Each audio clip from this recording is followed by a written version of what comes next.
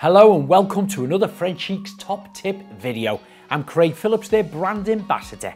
In this video, I'm going to be showing you how to paint wooden floorboards using Frenchic's Alfresco, weatherproof, inside, outside, chalk and mineral furniture paint.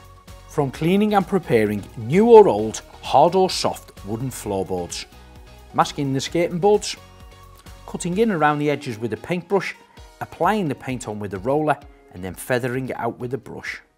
Then the same again for the second coat. Now, preparation is the key to every successful job, because if you fail to prepare, prepare to fail. I'd certainly advise starting off by scrubbing all the surfaces down with some sugar soap. Mixed with hot water, really scrub off them surfaces. Once you've rinsed them through, dry them out. Then you can start your sanding. We recommend the same preparation on all projects. A good scrub with sugar soap, rinse and allow to dry, then followed with a light hand sand, sufficient to abrade the surface. Vacuum away the dust and then you're ready to go. As with any project, prep is important. The surfaces should be in good condition, clean, dry and free from contamination. Any previous wax or oil-based protective treatment will need to be removed as part of the surface preparation. Now, if your skirting boards are a different kind or colour paint, you may need to mask up along the edge if you're not comfortable about cutting in. Lucky for me, I'm using the same paint, so I don't need to mask up the rest of the room. My flooring is untreated softwood, so for my first coat, I've diluted my paint down by 10%. You can either use alfresco or chalk wall paint for painting hard and softwood floors, concrete and most laminate floors. The alfresco is a flat finish. Chalk wall paint is an ultra matte. The paint is self-leveling and very durable on its own. For perfect coverage, a minimum of 2 coats are recommended at a rate stated on the tin. Now, I apply the paint onto the floorboards using a 4-inch roller.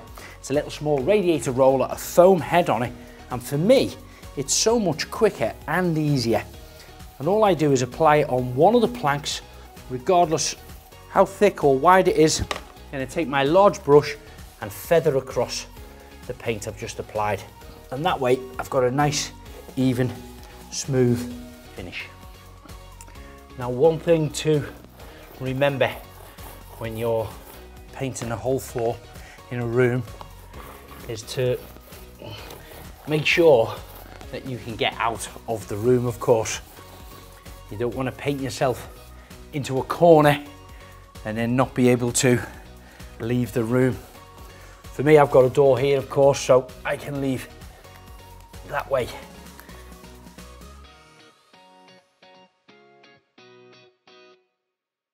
I'm almost ready to apply my second coat on the floor. I've left this to dry overnight. However, the minimum drying times is about 4 hours, but you must take your shoes off when working on the surface. I am going to give the surface a gentle little sand down with a P150 grade. The reason for this is because the first coat that I applied onto the bare wood, I diluted the paint down so it was a little bit thinner. It penetrates into that wood, anchors onto it, which is exactly what we want. However, it might leave the surface, certainly where the knots are, a little bit more coarse and a little bit rougher. So I tend to just get the light sandpaper and give it a little sanding down. Then I'll vacuum the floor, wipe it down, and it's ready for the second coat. I'm going to start on the same side of the room again and just paint one plank at a time with my roller and feather it out with the brush. This time for the second coat, it's not diluted. The paint is mixed up and straight out of the can. If your floor is expecting very high traffic, you can choose to apply 2 coats of either tough top coat, which gives you a matte finish, or finishing coat, which is a satin finish, as a layer of extra protection if desired. For the perfect coverage, a minimum of 2 coats are recommended at the rate stated on the tin. Once painted, do not walk on the area for 4 hours and then with socks for the next 7 days. Try to keep your pets off the area to avoid damage. Continue to treat the areas gently for the next 3 weeks until it's fully cured. We'd also advise you do not allow painted areas to become wet for at least a week. Frenchic paints are self-priming, low odour, water-based. UK, CA and EN 713 certified, so they're safe to use on children's toys.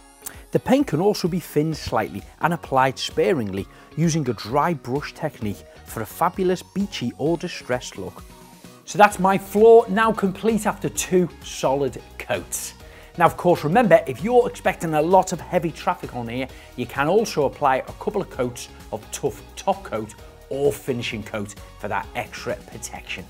If you want to see more how-to videos, don't forget to subscribe to our YouTube channel, Frenchic TV. Or if you're just looking for some more inspiration, head over to the Frenchic Fan Forum on Facebook. And of course, if you want to know more about the products I've been using, visit the website, FrenchicPaint.co.uk.